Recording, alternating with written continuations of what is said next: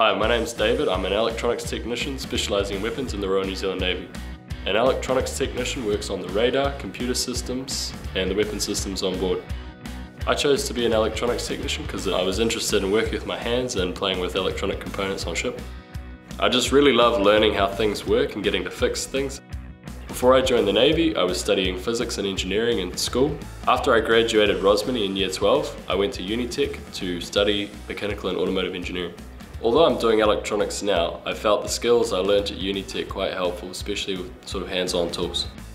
If I was to give someone advice on wanting to be an electronic technician, I would definitely say work on your maths and all sorts of hands-on skills. I applied just through the Defence Careers website online. I did my basic common training in Devonport, Auckland, and it took 18 weeks. When I first got here, I was scared and a bit nervous, but once I started getting to learn the ropes, it was alright. I found the people here to be really welcoming, and because we're all in the same boat, it was really easy to make friends. The discipline and early mornings were a bit of a shock to the system, but after a while I got used to it and started to like it, because it gave me a sense of achievement with what I completed so far. The training I got was everything you need to know in the Navy, so marching, damage control, seamanship, and firing weapons. Flight training is really exciting. We get trained for the worst case scenario. That means, if called upon, we could help save the ship.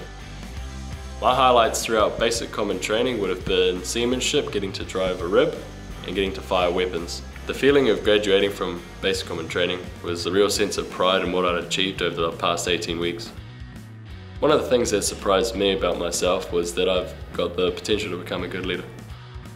After finishing training, I still get to live a fairly normal life. Even though I'm in the Navy now, I still get a lot of time to do the things I love, like sailing and rock climbing. For me, finding my inner serviceman meant working hard and becoming part of a team. My aspirations in my career for now are to become a weapons technician and maybe down the track commission. Commissioning means you get to become an officer and become a leader. I'm really proud just to be part of something bigger. I just really love serving my country and keeping our people safe. I really would recommend joining the Navy to anyone because it gives your life a lot of meaning.